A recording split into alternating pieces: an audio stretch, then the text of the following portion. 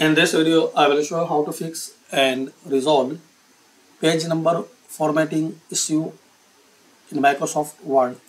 So once you try to insert page number, so you will see this type of error and text. Once you remove and you will insert again page number.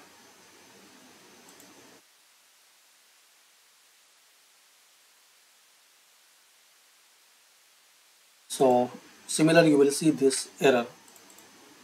So to resolve this problem, click on File, Options, and click on Advanced.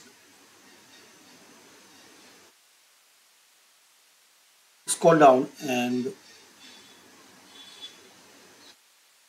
underneath Show Document Content, you see this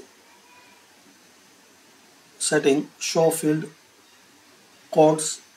So unselect this box. Now click on OK. So we can see now we have this proper number.